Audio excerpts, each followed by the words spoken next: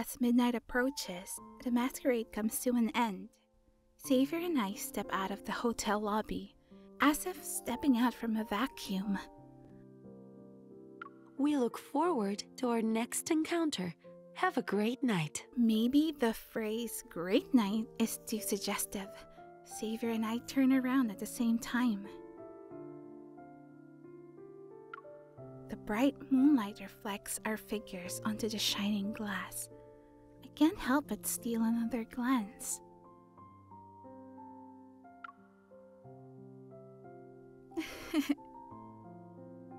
What's so funny? It's nothing. Just seeing you in formal wear for the first time is disconcerting. Xavier looks away awkwardly and starts to unbutton his shirt.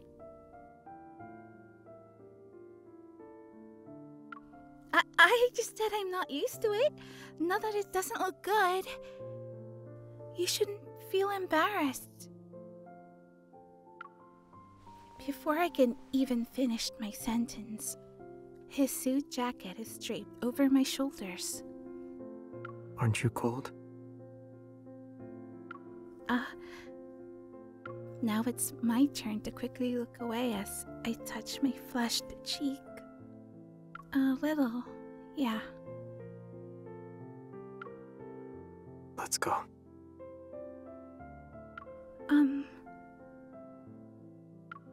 I lower my gaze and glance at my high heels.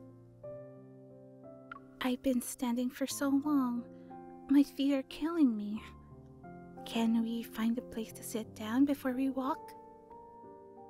Xavier's eyes meet mine. He sighs. How can you tease people when you aren't used to wearing formal attire either? But I didn't. You're the one who's teasing me. He seems to be focused on something else. He goes down 2 steps, then slightly leans forward. Realizing that I haven't moved, he finally turns his head to look at me. Don't your feet hurt?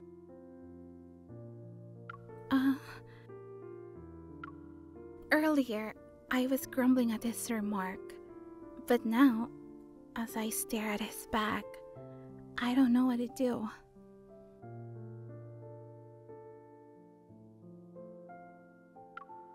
After hesitating for a bit, I wrap my arms around his neck so he can give me a piggyback ride.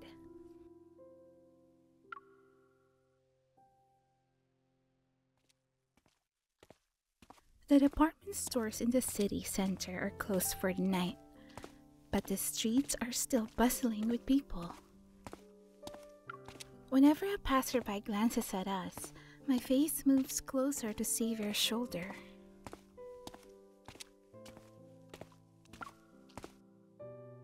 You get embarrassed easily, huh?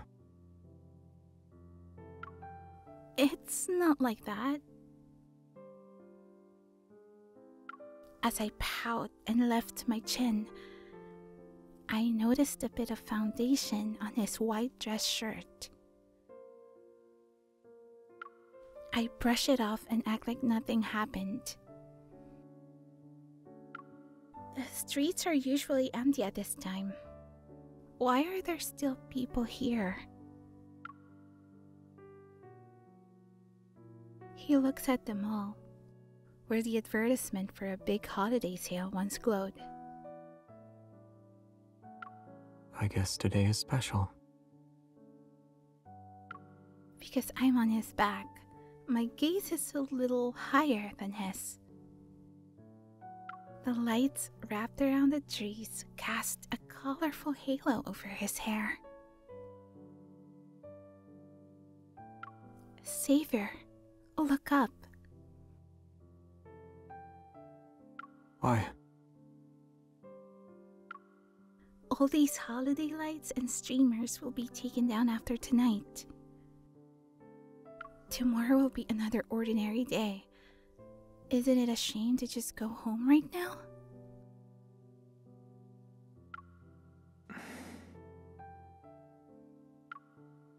Can we stick around for a bit?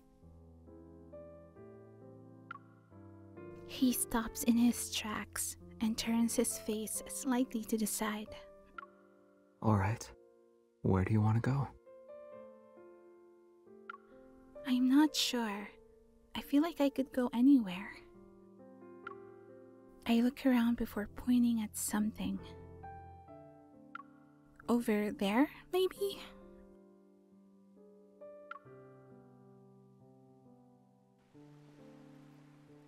The frothy beer foam spreads in my mouth and makes its way down my throat. Because of the alcohol, the chilly riverside breeze mingling with the humidity seems to have softened.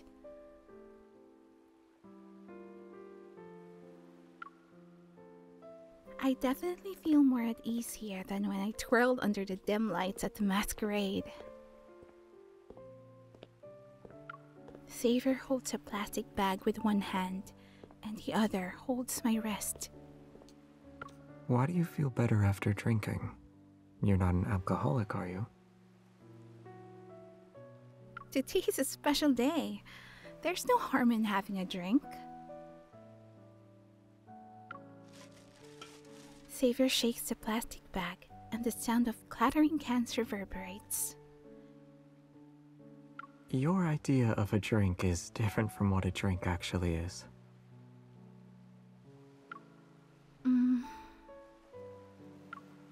It's just a matter of taste. Besides, I grab one of the cans and shove it into his hand. Who said I was going to drink alone?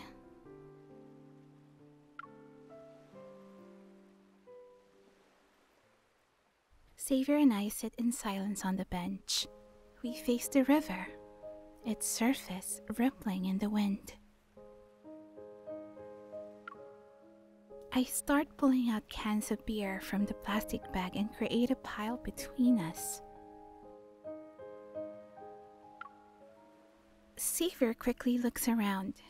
It's only us here. So what's next? We drink and enjoy the breeze?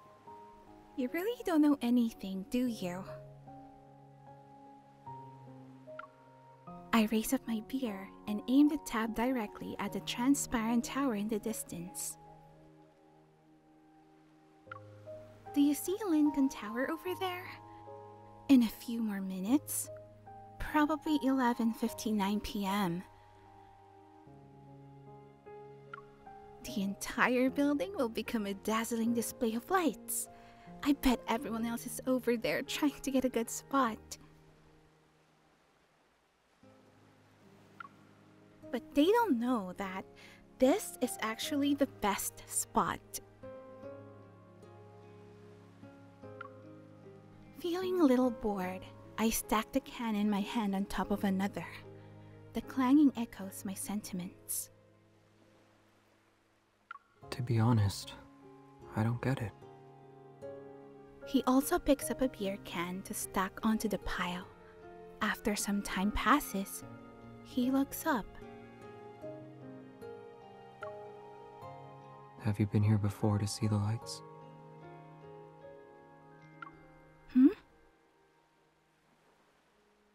Oh, I passed by this place before. You wouldn't know if you just passed by. You've got to sit here and see the best view yourself. Says who? You can find anything online these days. His intentions are as clear as day. I observe him pretending to be indifferent and suddenly have an idea. Maybe, but I don't remember who was with me at the time.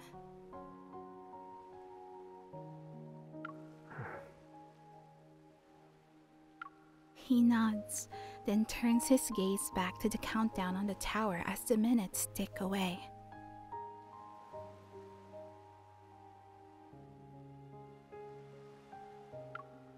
Aren't you curious about who that person was?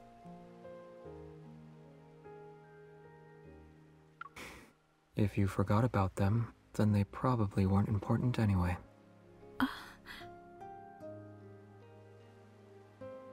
I fidget with the hem of the jacket, not willing to end the topic. You never know. I might end up forgetting about us sitting here to enjoy the breeze and the view. He doesn't respond to my obvious bait. He just turns his head and looks into my eyes, leaving me speechless. Before I can speak, lights streak across the night sky. Across the river, Lincoln Tower is gradually covered in pink. A heart appears, beating once per second, and is accompanied by a flashing sign that says, "Love."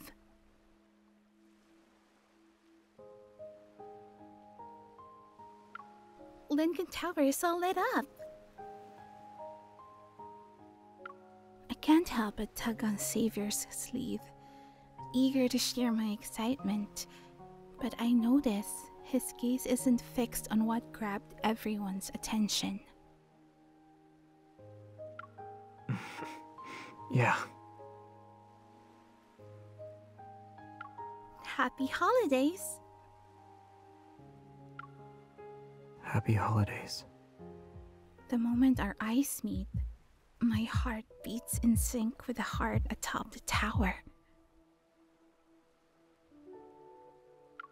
My mind is trapped in a whirlwind of confusion, possibly because of the alcohol. Quickly, I look away.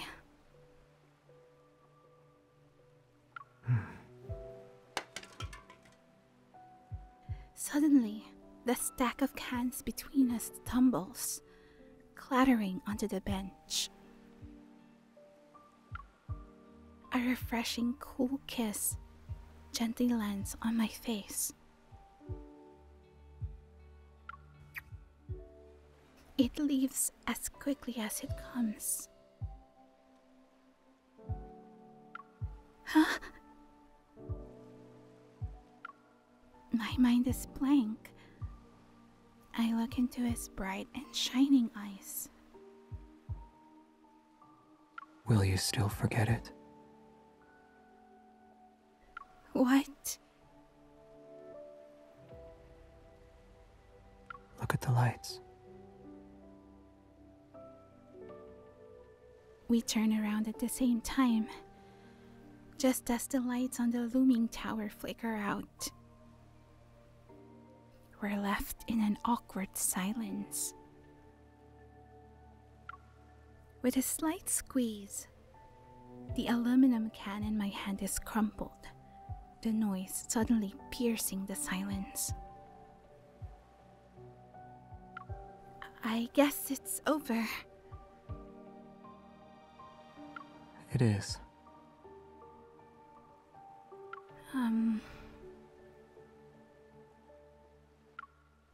I want to say something, but I just can't find the words. I sneak a glance at him. How can Xavier act like nothing happened? After a moment of silence, Xavier looks at me.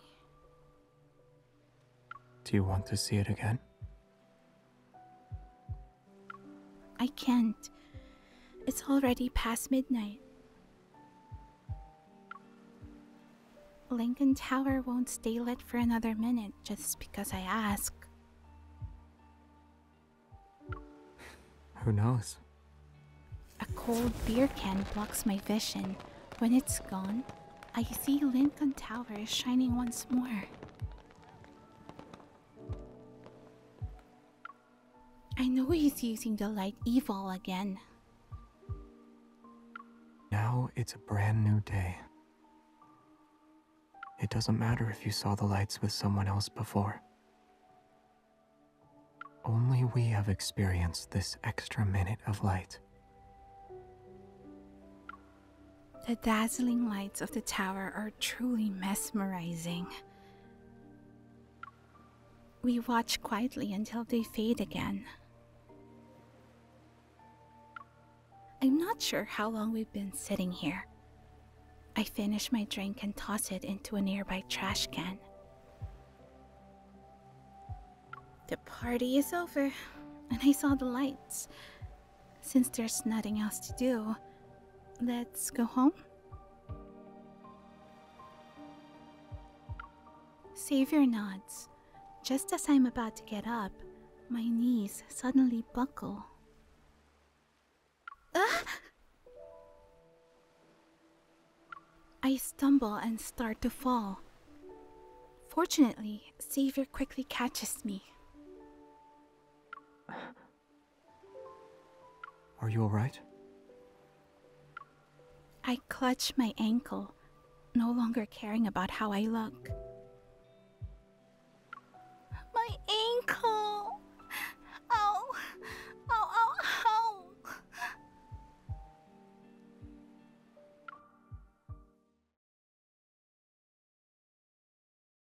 The lights in Xavier's bedroom are off. Only a silver of light from the doorway faintly shines on his shoulder. He holds the healing spray with one hand and opens a drawer with the other. He fishes out a pair of slippers that are even softer than the ones I'm wearing.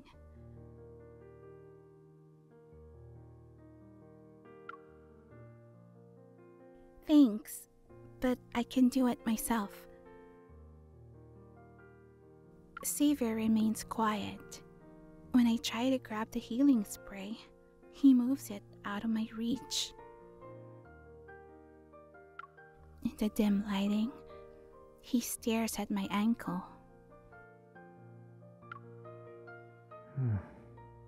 This will be difficult. With that, he leans toward me.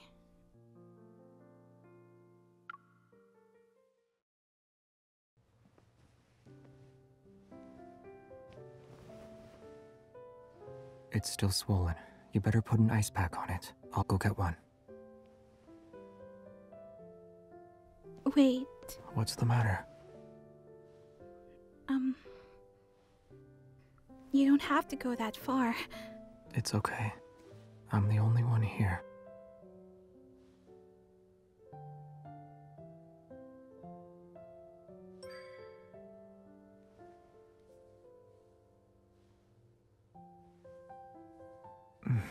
So, is this why you didn't want me to leave? How come you're allowed to do this, but not me?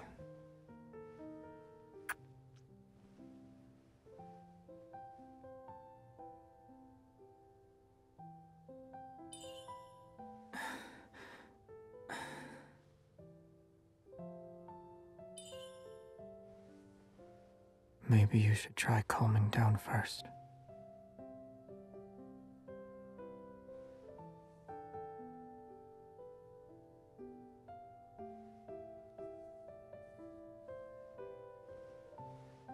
Why?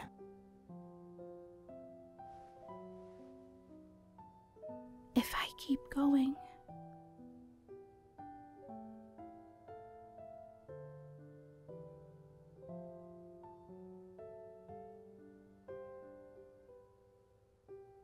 I'm gonna ask you to stop. You really are drunk.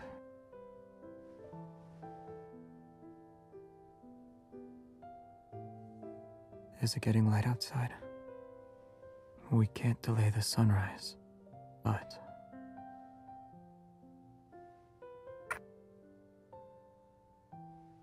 we can make the night a little darker.